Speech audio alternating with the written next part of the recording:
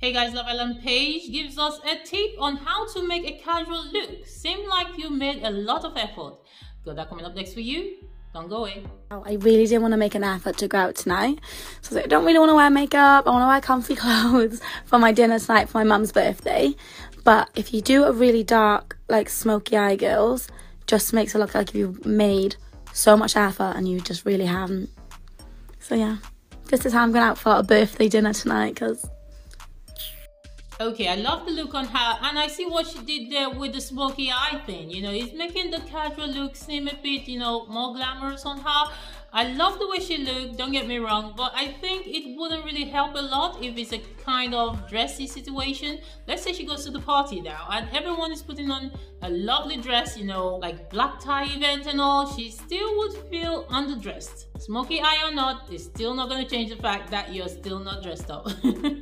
But she looks amazing though. Drop it to us about it in the comment section below, and before you go, don't forget, like, share, subscribe, hit the bell icon, and I'll see you for my next video. Bye!